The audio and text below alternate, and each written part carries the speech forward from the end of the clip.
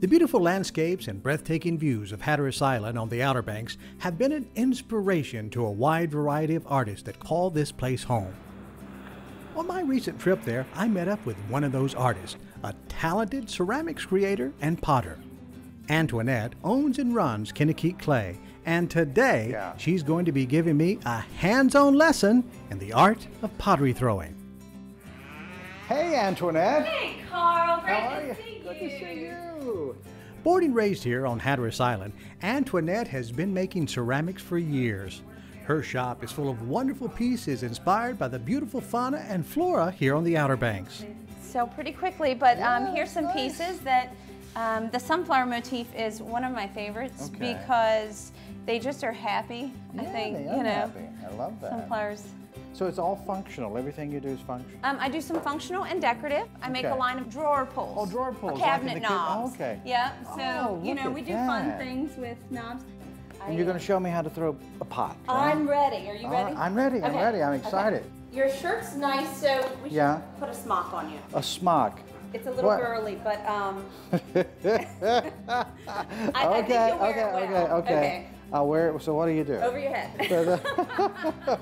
Oh my gosh. Okay, you look good. You look real good. This is Manly on the island, right? Yes. Yeah. Okay. Great. You know, I've never done this before. Okay. Carl, I've gone ahead and centered your clay. Okay. So without your clay being centered, your pot's always going to be off. Okay. So I've given you a good basis. So how long have you been making clay pots? I started in 2003. Wow. Yeah. I actually come from a family of artists. I'm fourth generation artist here in Avon. So you're from, your people are from the island? Okay. Yeah. So starting with my great-grandmother, who came here from Long Island, married my great-grandfather from here. She came here in 1932. Wow. She was an artist. My grandmother was an artist. My mother is an artist. Wow. And I went with pottery. My grandmother grew up on the piece of property next door. Okay. And this is old family land that we're on. So your people made the pots, like the other, some of the other families were fishermen. Well, my family was fishermen. Okay. Yeah, fishermen, Coast Guardsmen, but also artists. Okay.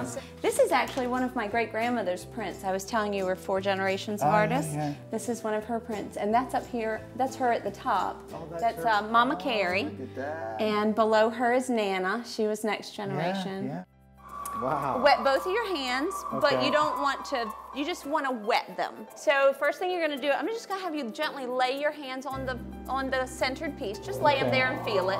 It's cool. It is. So on a hot day. And it's slick and buttery. Slick and butter. It That's feels right. like butter, yeah. Very nice stuff. Don't let that clay move you. You're in charge of the clay. All right. I'm master of the clay. Oh, very good. Very good. So that is your center where you're going to open it.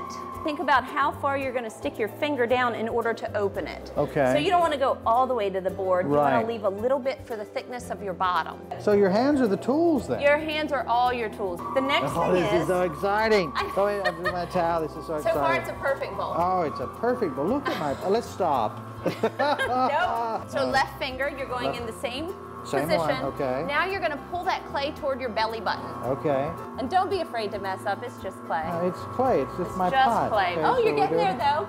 So back out. Look at this. Very good. You're getting there. I'm doing it. Don't make any sudden movements. Okay, Perfect. okay. Very good.